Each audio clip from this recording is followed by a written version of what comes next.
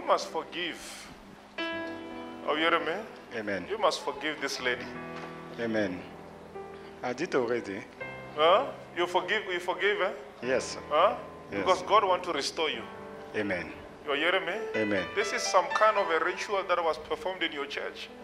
You people, you pastors, Yes. let me tell you this. Yes, I forgive them. Because You are hearing me? Let me tell you this. In a church, before you put someone on the pulpit, can you pray? Huh? You need to pray because you're going to be destroyed by people that will come to you and say, I'm hearing God say, telling me this. I'm hearing God. And at that time, they're not even hearing anything. This woman destroyed your church. yes. You're after- hearing me? Yes. By the issue of saying, I'm hearing God telling me. I'm hearing God. Now she has taken all the members. That is true. So now, I want to tell you, And the Lord forgive was... this lady before God punish her. Yes, I did Because any sin, I'll give you time to say something. Any sin that you do, God forgives, but there will be a small punishment. Let me tell you how. Remember David, what he did. When he take Uriah's wife, sleep with her. God sent a prophet and said, why are you doing this now? And later he brought a punishment to him. It does not mean God didn't forgive him. So whoever that sins against you or attack you, their punishment is waiting. When I just forgive them, I don't know if you heard what I said. Their punishment is certain. God is very wise when he's very intelligent. He just say, don't worry, I've forgiven you. But the punishment is coming. I'm telling you. You just look at you and say, I've forgiven you. But punishment is coming. You'll be punished. Nicely so. God is professional. He's professional. He will deal with you nicely. Deal with you. It's as good as someone clap you. Say, when I walk him, say, you are injuring me. Say, sorry, mama, sorry. Come here, let me pray for you. Let's restore your church. Because there are some certain things that God has showed you about these people. You're hearing me? Yes. That there's blood sacrifices. You're hearing me? Yes. Now this woman destroyed your church. Let's pray for restoration. You came with Daddy and then he was fixing things around. You're fixing things around. I saw you with Daddy in the vision also, and then you came and then you were fixing things around. They didn't hear you. Repeat what you said. You saw what? I saw you with Daddy. When you came. In the church? Yes. When you came. Vision. Yes. And then you were fixing things. Fixing things. It's not us, it's Jesus. Amen.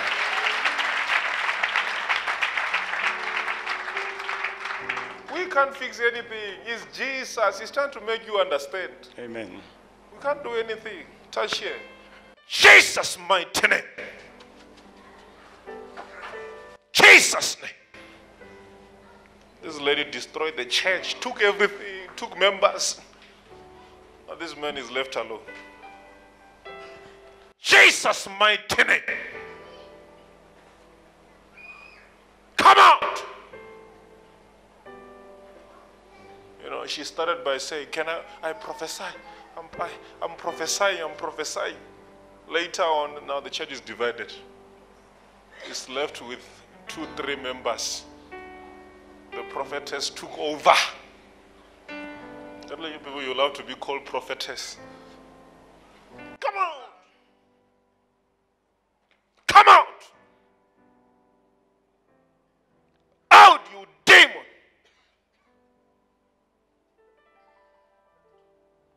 Out! Prophetess took over. Come out!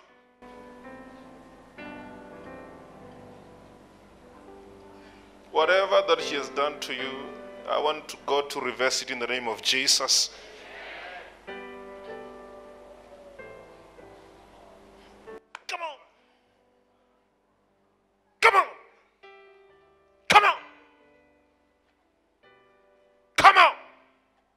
Viewers all over the world, welcome to Charis Missionary Church. This is our Wednesday live service under the leadership of Apostle JB and Prophetess T. Makanenisa. And with me here today is my brother who was located during the service by the man of God, Prophet Andrew Semono. So kindly please tell us your name and tell us where you come from. My name is Prophet MK. I came from Swaziland. Today during the service, Prophet Andrew Semono located you and spoke upon your life. Would you kindly please tell us in detail what he said to you and please confirm it? He first said to me, I must forgive this lady here. And then I said, I'm already forgiving her. He went on to say to me, because they had done a lot of harm to the church. She had destroyed the church. It all began by the lady coming to the church as a normal member. And before I know it, she went to my wife, because it's my wife that came to me for the first time, and said to me, this lady here wants to say something to me. And she said, and then I asked my wife to let her in. When she came in, she said to me, she had been sent by God to be able to help us in the church. As a church, we are always welcome to have someone that is willing to work for God. So before the course of the time, she began to bring some revelation out, telling us, God tell her this about something concerning the church. But the amazing things was what she was always pointing people in the church, accusing them to be the one attacking the church. And then for 2 years, for the whole 2 years, I was praying about it. Because according to the way I see the apostle doing the ministry, we did not point the finger in the member and accusing them to be the one causing the downfall of the church. So I never really accused those people, but I was working with it underground and try by all means to put things in the low motion. But she keeping on going on saying a lot of things that caused me to even put some member down, because the pressure was so much. Because if someone is keeping coming and say to you, God say this, God say that, God say that, end of the day you need to listen to the voice of that person. So I decided to listen to her for some few things. I decided to put some people aside. And then that went worse, because I began to see people leaving the church. Because she was not just doing that, she was also going behind and say to the people, say, no, I am not okay. I'm speaking about them. And telling those people, say, no, this is not a good church, they have to leave the church. That was her strategy of driving people out of the church. And she God showed me this vision and said to me, say, do you know who is destroying the church? I said, no.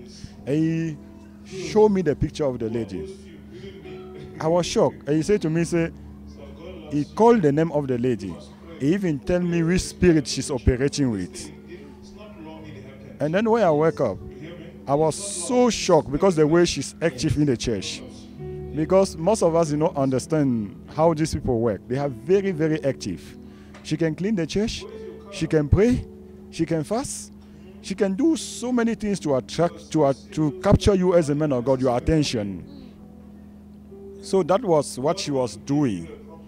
Until God have to reveal it to me. And when God revealed it to me, I decided to be able to confront her.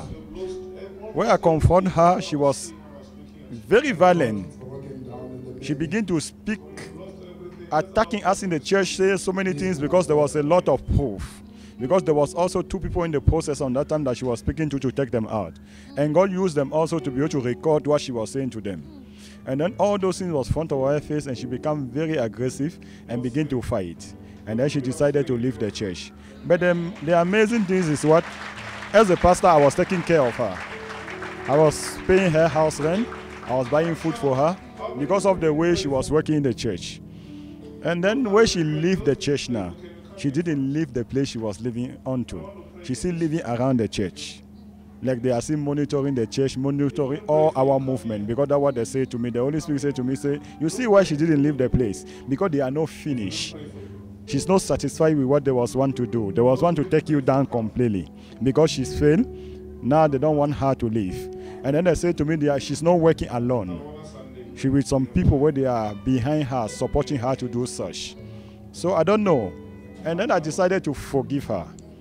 Yes, I decided to forgive her because I called my wife and said to her, you know, this thing here is troubling me. Because like for a man, I didn't really have myself. I was completely troubled. Completely troubled. And then I decided to call my wife and say to her, remember the Bible says we shall forgive. And he said we do not forgive only those who have done small things to us, but no matter how big it may be, we need to forgive. So, mommy, I need to forgive this person here. Because if I don't forgive this person here, it looks like I can't be able to pray. I was not able to pray again. I was not able to really feel myself as a man of God again. Then when I forgive her, I begin to feel better. So I am very happy about this prophecy today, because God also showed me another vision that I came here to cherish in that vision. And the apostle asked me, do I love him? I say, yes, I love him. He said, am I sure I love him? I say, yes, I love him. He said, okay, I have this small bed here. There was just like those beds I see outside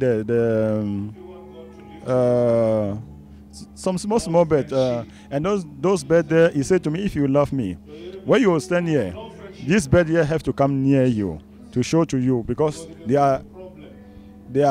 will show how much you love me. And when I step there, all of them come to me, and then apostle gives me some gifts. And Prophet Henry said to me, say, I never see anyone that came here and all this bed come to him. And then when I went back, the apostle come to visit me with Prophet Henry in that vision also. And then there was restoring things in the church. There was praying for the church. There was praying for the church. Yeah, I know the restoration was coming. I am very grateful about today. So how has this particular problem that the man of God mentioned today during the prophecy been affecting you? It affected me so much. As a man of God, I don't believe we want to see our church going down. And we don't want to see our own member be accused between themselves. Such things is not the right things in the church. I see something that I don't know. If I was doubting about the calling that I have, I could even say maybe I'm not called. Because sometimes when you believe that you are a man of God, you believe that you have to see some certain things. But some people can be just closer to you, and they are the one causing you to fall. And it will take you a long time to see them. It affects me so much, but I have to trust in God and believe in Him. I am very happy about the prophecy today, because it's just a confirmation of what the Lord has said to me in that vision. And when I was coming here today, along the road from Swaziland to here, I've been praying. And praying to be located by the apostle and the prophet. So today I was very fortunate, because I've been prayed by the apostle, and I've been prayed by the prophet, and I received also a prophecy to be able to seal everything. So I give all the glory to God. And how would you encourage somebody who's going to come across this video? I want to encourage my fellow pastor and say to them, say, be a pastor. You know, means that we cannot receive attack. The attack can be very close to us. And you have to take God to be able to show it to us. And for God to show to us, we need to be very humble. The apostle speak today about our pride. And he said we need to be able to break this pride over us and be able to try to seek for solution when we have a problem. For me, I am not shy anytime that I have a problem, because I know that this is my house. Every time that I have a problem, I know say no, there is a place where I can go and I can be able to be restored. Please, men of God, don't be shy. If you have similar problem, you must come inside here and you will be restored in Jesus' name. Amen.